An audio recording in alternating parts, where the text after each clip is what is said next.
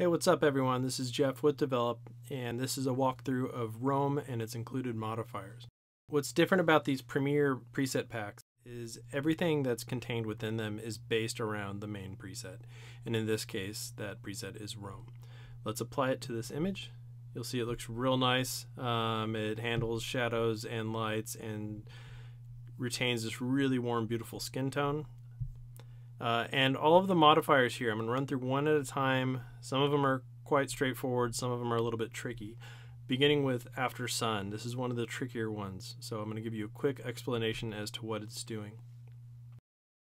Now, based on what Gabe McClintock likes to photograph, I know that he loves to photograph after the sun sets, in shady scenarios, at blue hour, and you get real beautiful skin tones when you shoot at that time, and let's say you increase the white balance or you warm it up a bit.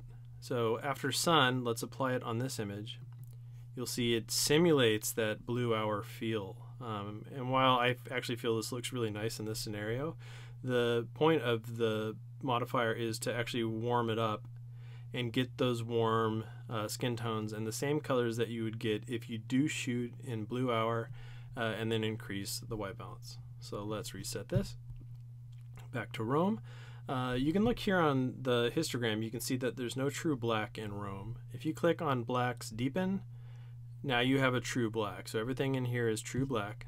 If you click on Black's Lift, you can see that black point was raised quite a bit. And the other really cool modifier here is Gabe's new finisher. And this emulates a multi-step process that he used to go through in Photoshop to finish his images. And I'll show you how this works. So let's apply Roam here and let's click on the finisher.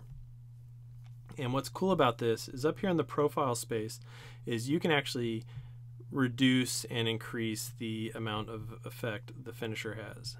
The other great thing about finisher is it doesn't affect any of your basic panel settings, your tone curve settings, your HSL, anything you've done in here.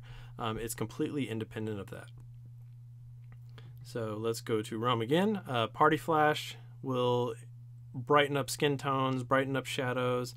This is what Gabe would use in a scenario where he's using a direct flash, dancing, any kind of scenario like that. Recover highlights, shadows, these are very straightforward, but they don't just use, say, the highlights and the shadow slider. They do a combination between these and some tone curve trickery. Let's look here at the highlights, maybe in the waterfall in the background. We can recover that. We can recover the shadows on the image.